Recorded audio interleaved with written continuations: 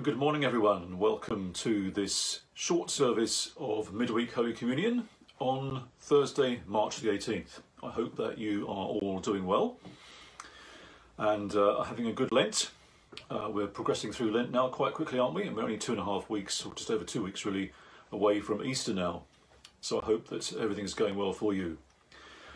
So let's begin our short service, shall we? We meet in the name of God, Father, Son, and Holy Spirit. Amen. The Lord be with you, and also with you. A time of confession of sin.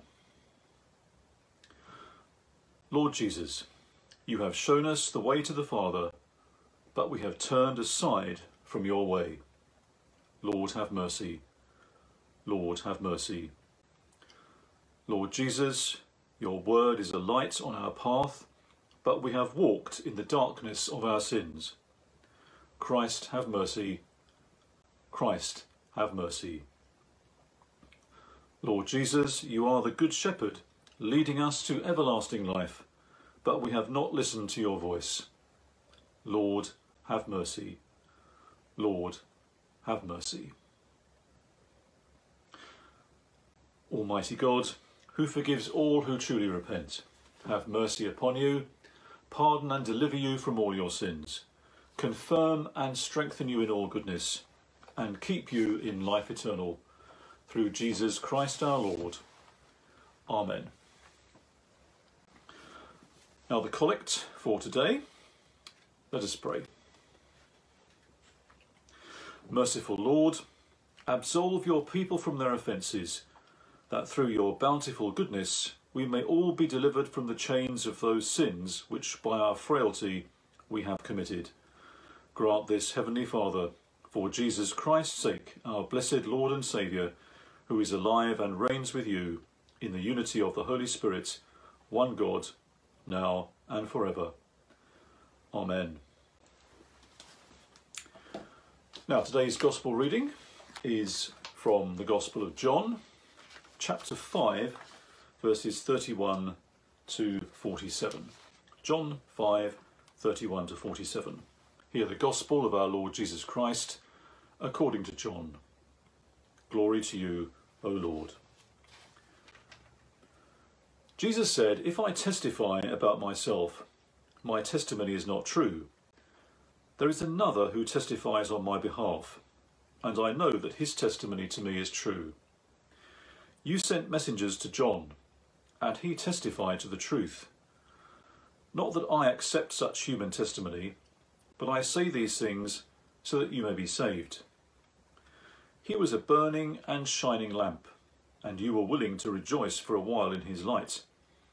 But I have a testimony greater than John's. The works that the Father has given me to complete, the very works that I am doing, testify on my behalf that the Father has sent me. And the Father who sent me has himself testified on my behalf. You have never heard his voice or seen his form, and you do not have his word abiding in you, because you do not believe him whom he has sent. You search the Scriptures because you think that in them you have eternal life, and it is they that testify on my behalf. Yet you refuse to come to me to have life. I do not accept glory from human beings, but I know that you do not have the love of God in you. I have come in my Father's name, and you do not accept me. If another comes in his own name, you will accept him. How can you believe when you accept glory from one another, and do not seek the glory that comes from the one who alone is God? Do not think that I will accuse you before the Father. Your accuser is Moses, on whom you have set your hope. If you believed Moses, you would believe me, for he wrote about me. But if you do not believe what he wrote, how will you believe what I say?" This is the Gospel of the Lord. Praise to you, O Christ.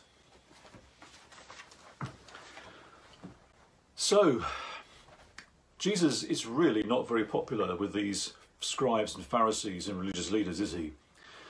You may remember, if you were watching the Midweek Communion from this time last week, We had a reading about the Pharisees accusing Jesus of casting out demons by the prince of demons, Beelzebul. And they had all kinds of problems with him over that. And now they've got more problems. What has happened here, earlier in chapter 5, is that Jesus has healed a man, but he's healed him on the Sabbath day, which is that holy day of rest. And on the Sabbath day in Jewish law, you could do no work, and healing someone was classified as work. So the Pharisees and the religious leaders were really angry and offended by Jesus because he'd broken the Jewish law in their eyes. He had healed someone on the Sabbath.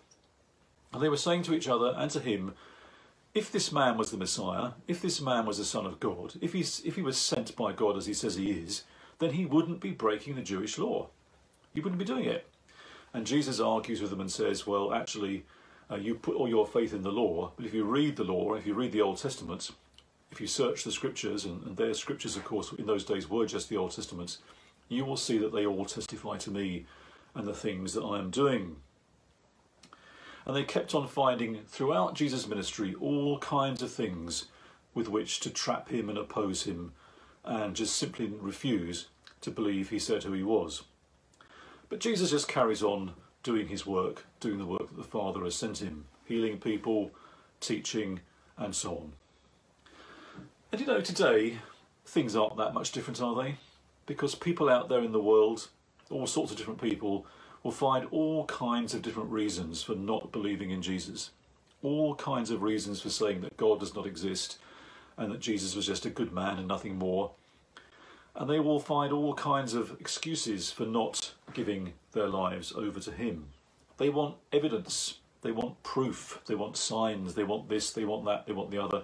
And some of those requests are quite genuine, but sometimes you feel that they're making just all kinds of excuses to avoid coming to that conclusion that God is God and Jesus is who he says he is, and really they need to believe in him.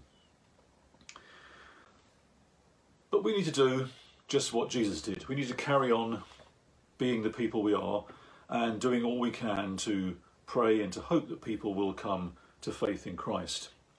And there are so many things we can do, aren't there?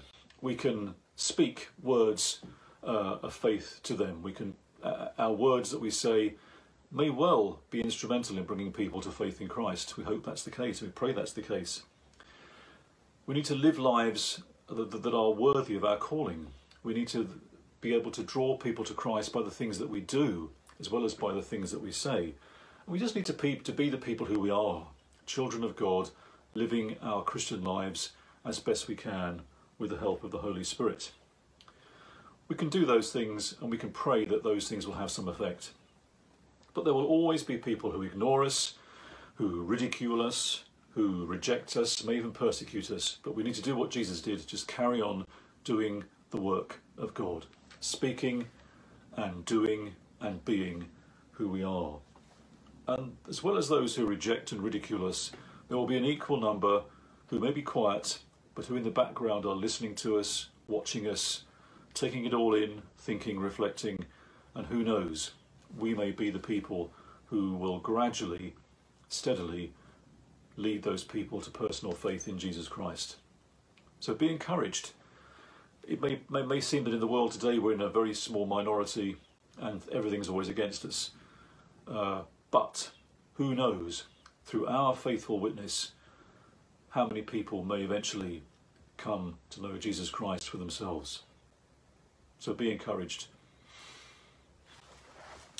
So, shall we now come to our prayers? Let us pray. Heavenly Father, this morning we do pray for all those we meet in our daily lives who do not have faith in you. Members of our family maybe, our neighbours, our friends, our work colleagues, and others. And we pray that the words that we speak, the lives that we live, the people that we are, will be instrumental in pointing them towards faith in Jesus Christ. Lord, in your mercy, hear our prayer. Continue to pray this morning for all the effects of the ongoing global pandemic. We continue to pray for our NHS and all who work in it, for all those involved in the rollout of the vaccination programme. and for people affected in other ways, people who are affected economically and are in danger of losing their livelihoods or may already have done so, for people who are affected socially and mentally and may be struggling with their mental health. We pray about the international response to the vaccination programme, and that the vaccine will be distributed fairly throughout all countries in the world. Lord, in your mercy, hear our prayer. We also continue to pray for the family and friends of Sarah Everard, and we pray about the current debate about violence against women and girls and the way that they feel in danger as they walk the streets. And we pray for the governments and all agencies and for ourselves, that we may do all we can to ensure safety for women. Lord, in your mercy, hear our prayer. We pray for other parts of the world today, for the situation in Myanmar, for the unrest there, and for those that are attempting to find a solution to that, for all those who are imprisoned for their faith or for their political beliefs, and for all who have been imprisoned unjustly for no reason at all. And we continue to pray for them, and particularly we name this morning Nazanin Zaghari Ratcliffe in Iran. Lord, in your mercy, hear our prayer. And we pray for those we know in any kind of need this morning, for those who are ill, for those who have been recently bereaved, for those who are lonely and housebound, for those who are anxious and fearful. And we also thank God this morning for the many gifts that have been given to us, and we wouldn't be slow to give thanks for that. Lord, in your mercy, hear our prayer. Merciful Father, accept these prayers for the sake of your Son, our Saviour, Jesus Christ. Amen. And now we come to the point in our service where we share the peace virtually, so we'll do that again now. The sacrifice of God is a broken spirit, a broken and contrite heart God will not despise. Let us come to the Lord, who is full of compassion, and share the peace with each other. The peace of the Lord be always with you, and also with you. So let us offer one another a sign of virtual peace. If you want to type a message on the screen, then feel free to do so. So now we come to the Eucharistic prayer. And if you'd like to join in with the words and the responses, if you know them. The Lord is here, his Spirit is with us. Lift up your hearts, we lift them to the Lord. Let us give thanks to the Lord our God. It is right to give thanks and praise. Blessed are you, Lord God, our light and our salvation. To you be glory and praise forever. From the beginning you have created all things, and all your works echo the silent music of your praise. In the fullness of time you made us in your image, the crown of all creation. You give us breath and speech, that with angels and archangels and all the powers of heaven we may find a voice to sing your praise. Holy, holy, holy Lord, God of power and might, heaven and earth are full of your glory. Hosanna in the highest. Blessed is he who comes in the name of the Lord. Hosanna in the highest. How wonderful the works of your hands, O Lord! As a mother tenderly gathers her children, you embraced a people as your own. When they turned away and rebelled, your love remained steadfast. From them you raised up Jesus our Saviour, born of Mary to be the living bread, in whom all our hungers are satisfied. He offered his life for sinners, and with a love stronger than death, he opened wide his arms on the cross. On the night before he died, he came to supper with his friends, and, taking bread, he gave you thanks. He broke it and gave it to them, saying, "Take, eat. This is my body, which is given for you. Do this in remembrance of me." At the end of supper, taking the cup of wine, he gave you thanks and said, "Drink this, all of you. This is my blood of the new covenant, which is shed for you and for many for the remission of sins. Do this as often as you drink it in remembrance of me." Great is the mystery of faith. Christ has died, Christ is risen, Christ will come again. Father, we plead with confidence his sacrifice made once for all upon the cross. We remember his dying and rising in glory, and we rejoice that he intercedes for us at your right hand. Pour out your Holy Spirit as we bring before you these gifts of your creation. May they be for us the body and blood of your dear Son. As we eat and drink these holy things in your presence, form us in the likeness of Christ and build us into a living temple to your glory.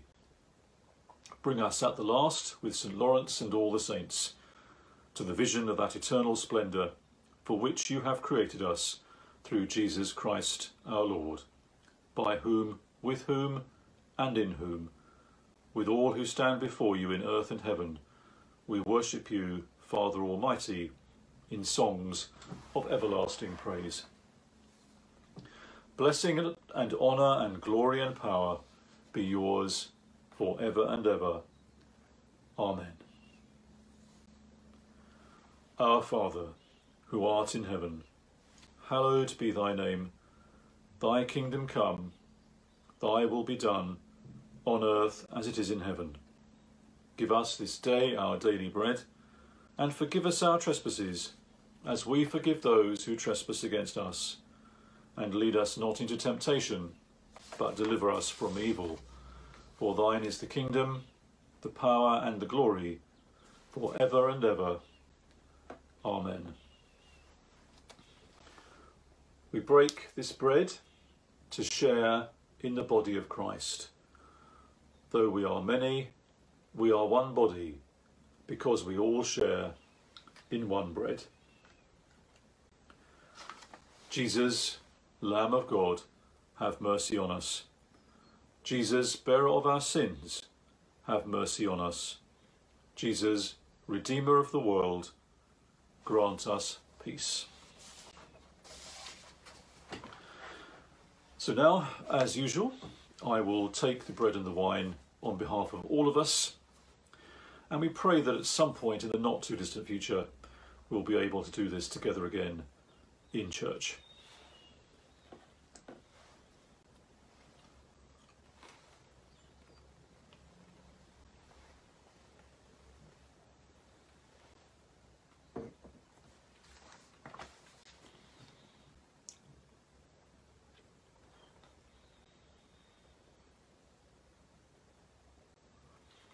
And we say together the prayer after communion.